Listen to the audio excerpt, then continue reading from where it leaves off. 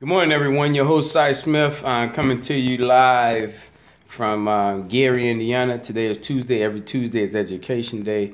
Want to spend this time talking about the violence, and it's Education Day, so hopefully this makes sense for you. There's three elements that must be present for any fire to take place. We call it HOF. Heat, oxygen, and fuel. So that must be present for all three ingredients must be present for any fire. I learned that in the Navy. On the ship, everyone has to be a firefighter. So anyway, not to take away from our firefighters, we have to be miniature firefighters. We have to at least know the basics. So those are the three elements: heat, oxygen, fuel. Now, when we talk about crime and violence, there are three elements as well. It's called intent, capability, and opportunity. So with the IOC, intent, capability, ICO, intent, capability, and opportunity. When I spoke earlier this year, when we said we had to do the Women and Children Protection Act, which is something that black men, pastors would sign up for to make sure that our women and children are safe this summer across the nation, piloting it here in Gary, Chicago, Atlanta, the key is for our people to understand why I said that between 8 in the morning and 8 at night, we're saying no shootings, no violence between 8 and 8.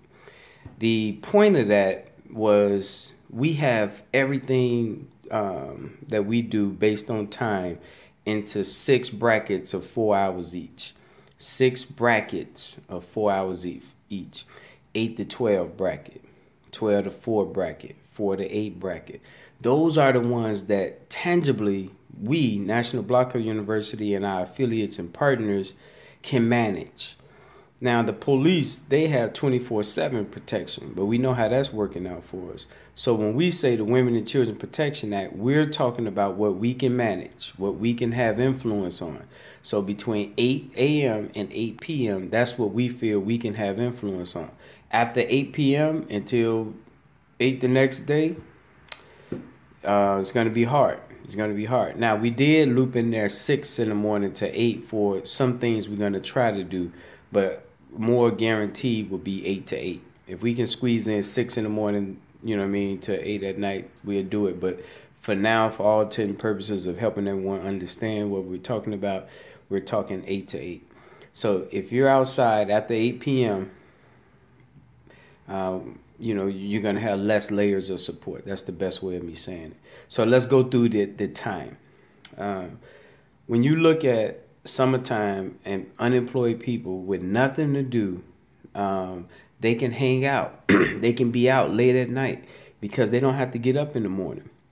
So a lot of the violence and crime, when you go to opportunity, the opportunity for crime and violence is higher because people don't have nothing to do. Some people.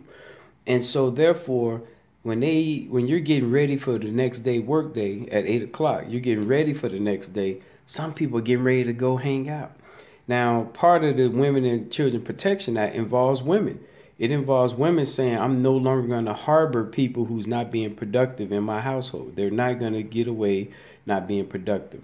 And so that's a big part of this plan this summer for us to institute. And we're going to have the various churches agreeing to come out and be with us on these certain blocks between the 8 and 8 time frame, because that's what we have. Every day a different zip code will be on duty. We're going to be asking that zip code to cover 3 regions, yellow, green, and blue. That's west side, south side, and east side. In Gary, Indiana, the exact same thing. So therefore, whoever's on duty, we're going to be really, really seeking that they have at least 6 people, so that way we cover all 3 regions with 2 people minimum. And the goal, when we're talking about, being out there, is to go strategically and target the areas where hopelessness is having a stronghold. And we're going there to target them with love. That's the bottom line. A lot of these people, and this is how I want people to think about this. You have, let's go with 3s again, high, medium, low. So you got at the high end, you have people who are wannabes. They just hanging out because that's my big cousin. They're not tough. They're not gangster. They're not thuggish. They're just fitting in. They want to belong. So you got those groups. Those groups are easy to influence because that's not their natural origin. They haven't been cooked long enough to be tough.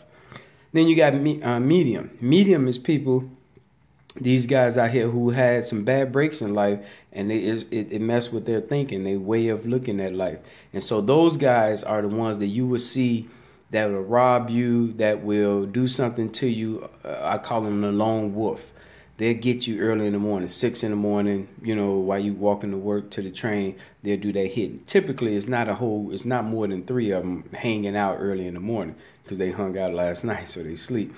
But you'll get that 1 or 2 who's in bad shape in life and don't mind taking your stuff. They're not the hardened criminals. They're just the ones that look for opportunity. Remember, crime is intent, capability, opportunity. They're just opportunists, if you will. Then you got the low. These are the ones that when you look in their eyes, they don't care. They've given up. They've wrote off any layers of support. And they the most hurt ones out there. Those are the ones that can shoot you, that can rape you, that can kill you.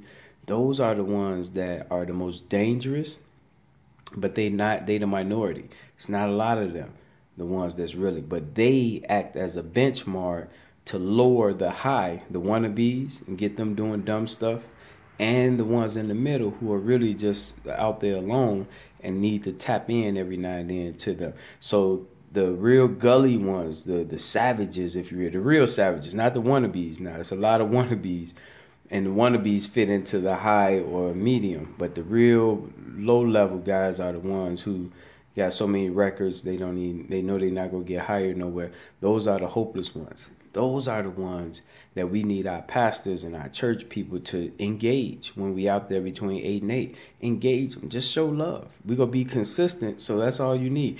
Consistency can wear them down. So we're going to target them, and we're going to be consistent with them in that regard. But the high, the ones that are wannabes, we're going to have a marketing campaign that's really going to be putting pressure on them to, that's not your original self, to don't be a wannabe, be a leader, not a follower. We're going to be targeting messaging toward those who are out there just because their family members are out there. And then the opportunities, they're going to be limited because we're going to have our carts out there. We're going to have people out there. So it's going to be less opportunity for them to rob, rape, and do something to our women and children while they're navigating around. So that's it.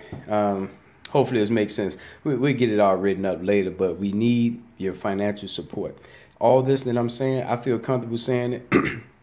If we don't raise this $100,000 for this summer, a lot of it's not going to happen. And I'm comfortable. We had a plan. We ready. We had the people. It's up to us if we're going to put our $1 a month to the table and make it work. If not, then we suffer the consequences of that. But God has given us something. It's up to us to take advantage of it and do what we can to get our $12 in, our $120 in, and get others to do it. If you did it, that's wonderful. We got to get family members to do it. We got to get friends to do it. A lot of money is being spent. Then we complain it. We got to put our money into targeted action to see change in our neighborhood. Peace.